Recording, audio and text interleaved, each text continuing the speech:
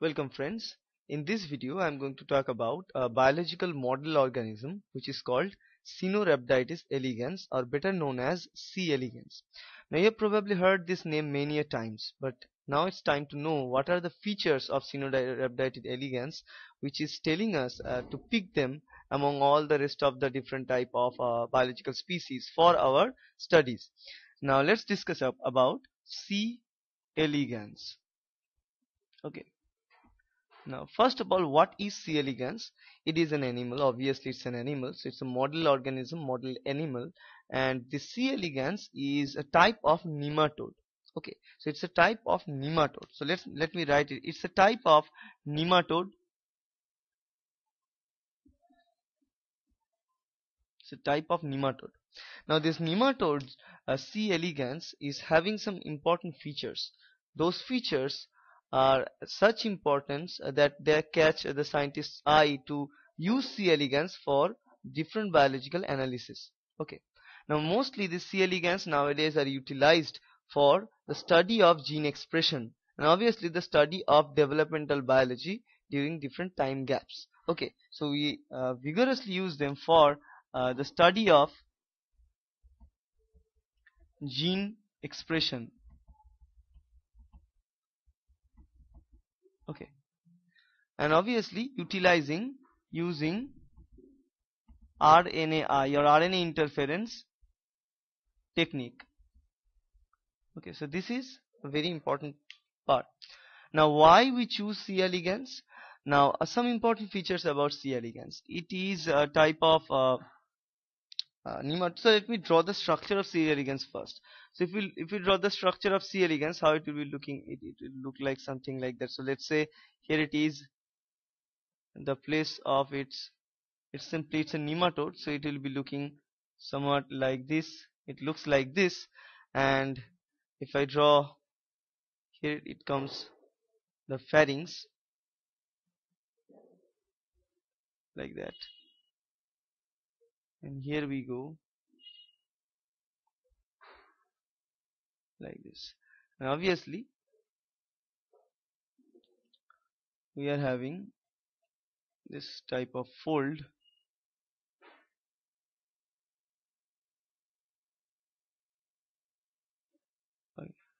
like that. So if we draw the structure, there are several points in this C. elegans. So this is the mouth of C. elegans. This is the start point. This is the mouth of C. elegans. So let me draw here. This one is the mouth. Now here it comes the pharynx. Pharynx. This one is the pharynx. I am coloring pharynx with this blue color. This is the pharynx. Now as these pharynx are coming in, this is the intestinal part. So it is the intestine, right? So this is intestine, and from this part what we are having the reproductive system. This is rest of the part. At the bottom we are having the reproductive system. Now in this reproductive system layer, what we are having here, we are having oocytes, and here it is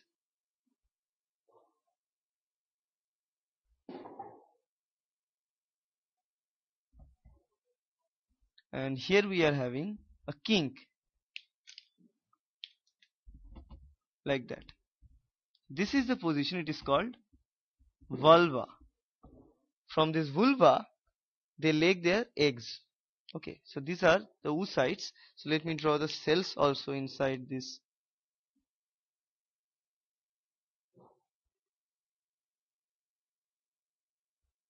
Cells like that. Okay, and here on these are the eggs. This is egg. Okay, now somewhere here at the middle what we are having,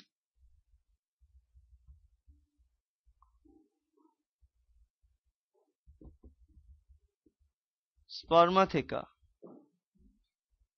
like that. And this is also the region from where sperms are developed. Okay, so this is also differentiated or having structures like that.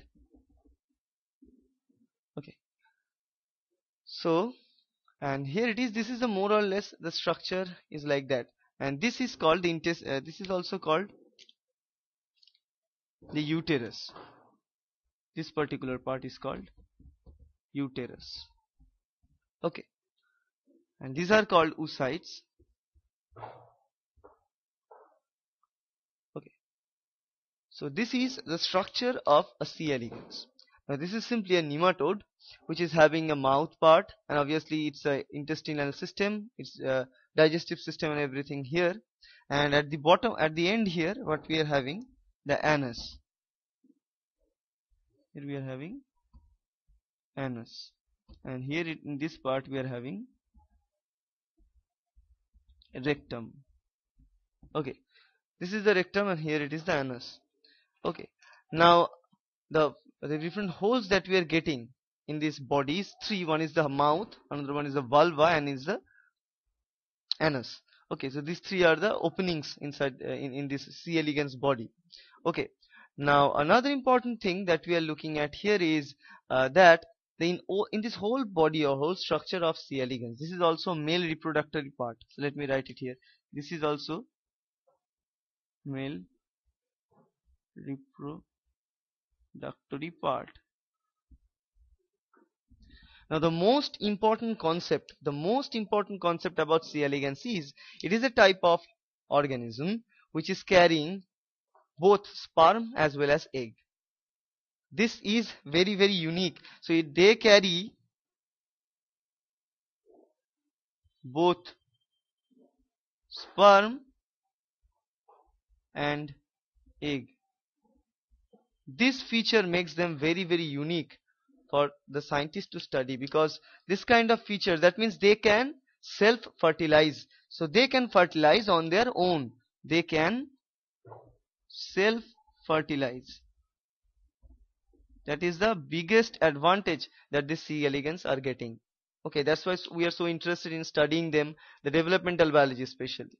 Okay, and you can see in this picture, by looking at this picture, that the C. elegans are devoted maximum of their body part in their reproductive system. That you can see from this part on and throughout this place is made for the reproductive system.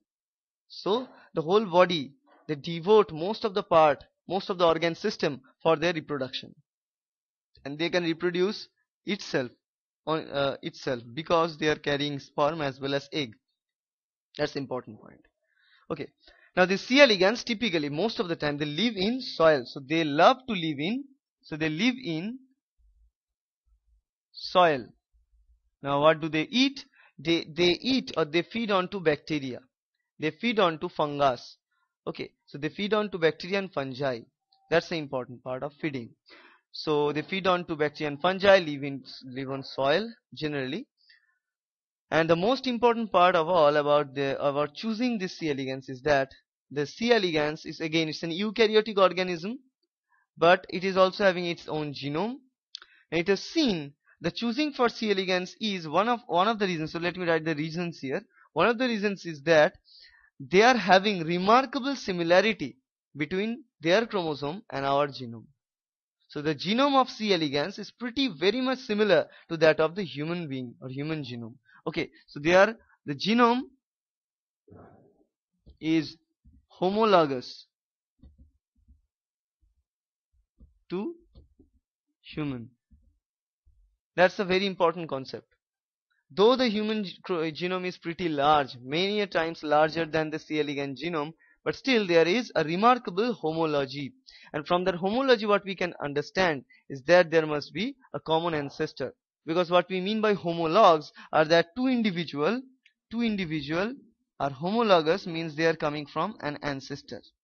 So that's what it is meaning by looking at the genome of C. elegans.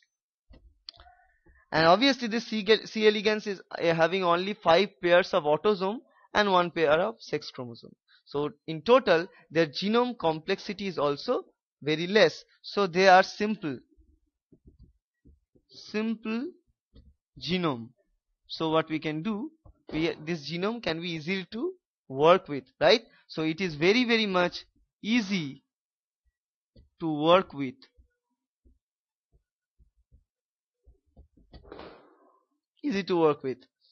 Another important feature of this is that this C. elegans can be manipulated pretty easily. We can maintain the stock or culture of C. elegans in laboratory very easily. Now in laboratory what we can do, we usually don't grow this C. elegans in soil. Instead what we do, we provide a plate which is having all the materials, all the food sources, nutrients, and onto the top of the plate we make a lawn of E. coli culture, and then we try to grow this C. elegans on those plates. In lab we feed this C. elegans E. coli cells. Okay, that's important. Now what we can do for this C. elegans is that we can manipulate their genetic system or their genome system and their gene expression system using RNAi. Now this genome manipulation is pretty simply done for this C. elegans. So let me write it here. Genome manipulation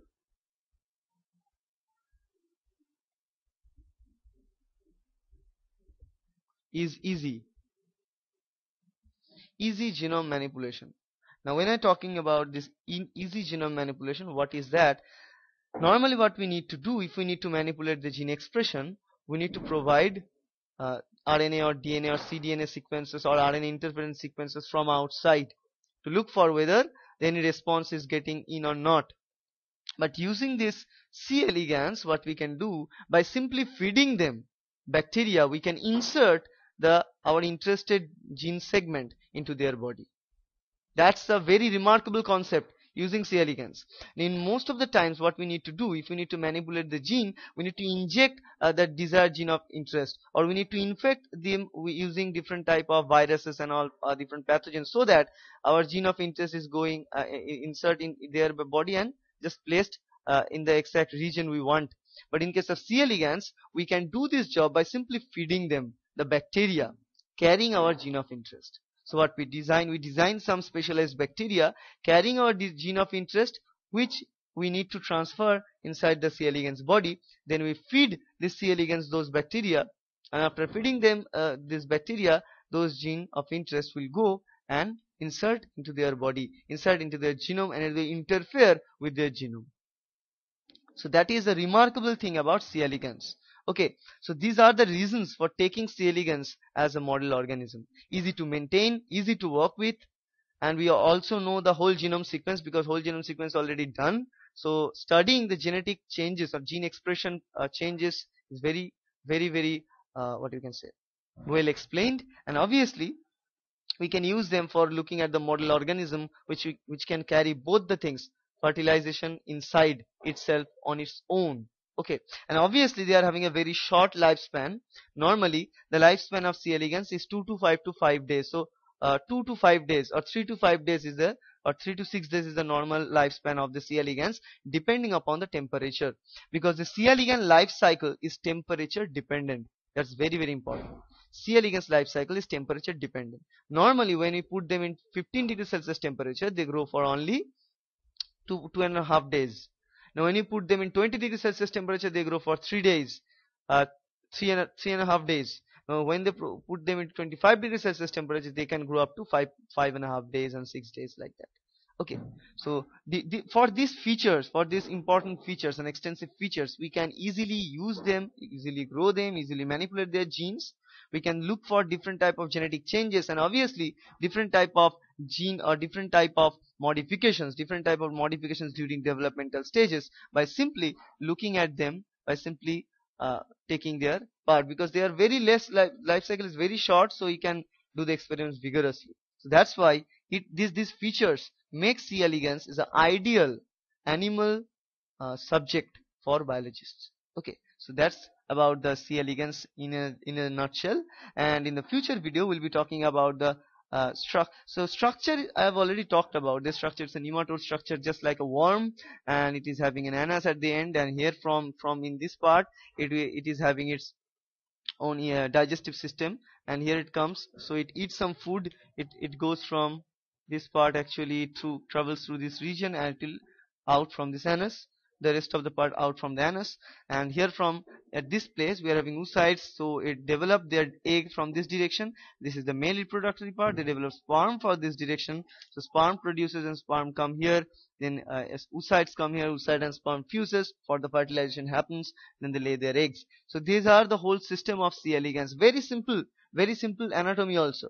Okay, but this anatomy at which anatomy provide us both the things together, both the things like male reproduction as well as female reproduction together, we call them different names. Okay, so in the next video we'll be learning the sex or sex determination, and obviously we'll be learning how they control both these things together inside their body, right? That means male and female reproductive systems. We'll be studying the reproductive system in vast majority, because this is pretty unique, right? So that's it, and I hope this video is helping you. Thank you.